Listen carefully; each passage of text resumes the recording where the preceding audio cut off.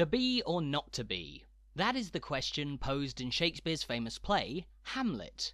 But you might have often found yourself wondering about another type of hamlet, generally the smallest kind of settlement in Britain, and what exactly differentiates it from a village.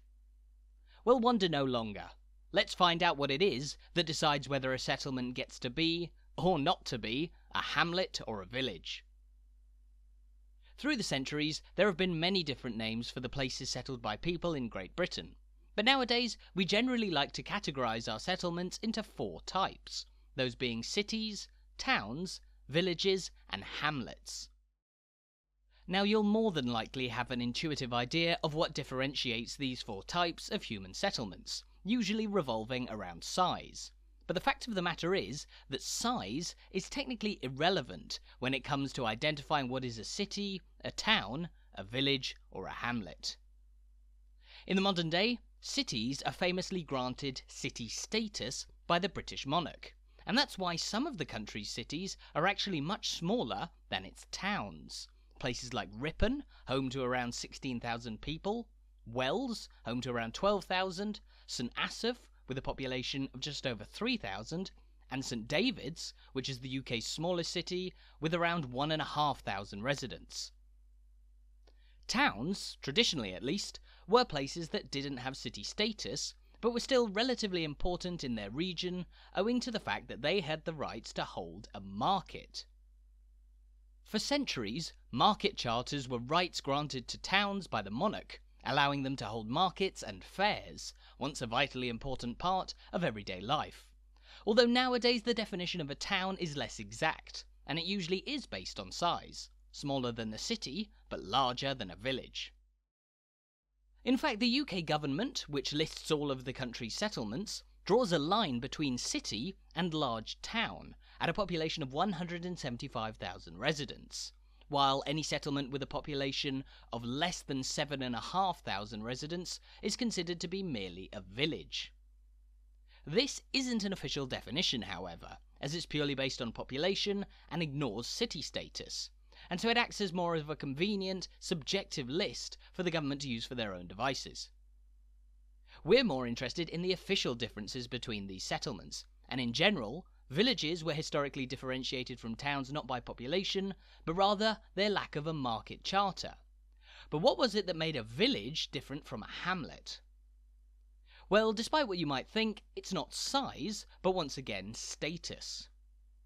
Now, there's no such thing as village status in the same vein as city status. There are accordingly 6,116 villages around the UK, and so the king would be rushed off his feet if he had to be granting them all special village status. What does determine a village's status as a village, however, are 2 very important buildings, a parish church and a village hall. A village hall, very simply, is a place for the local community to meet and discuss local issues, usually in the form of a parish council, a body of local government that draws its origins from the presence of a parish church. Now, there are churches of many different shapes and sizes all over the UK. In England and Wales, cathedrals, the largest and most significant types of church, are generally the seat of a bishop, who oversees a wider area known as a diocese. For example, Birmingham Cathedral, the seat of the Bishop of Birmingham, being the central church of the Diocese of Birmingham. This religious subdivision is the largest of its kind in the Church of England, but within a diocese you'll find many more parishes, much smaller subdivisions which have their own central church, known as a parish church. Hamlets, on the other hand, have neither a village hall nor a parish church. These small settlements take their name from the old French word Hamlet, simply meaning little village. Despite that, however, hamlets can actually range dramatically in size, from populations of just 1 or 2 families to those with populations nearing 1,000 and even more. Many have makeshift, unofficial meeting places, as well as places of worship like chapels, but without the status and role of a parish church, and this is why they remain hamlets.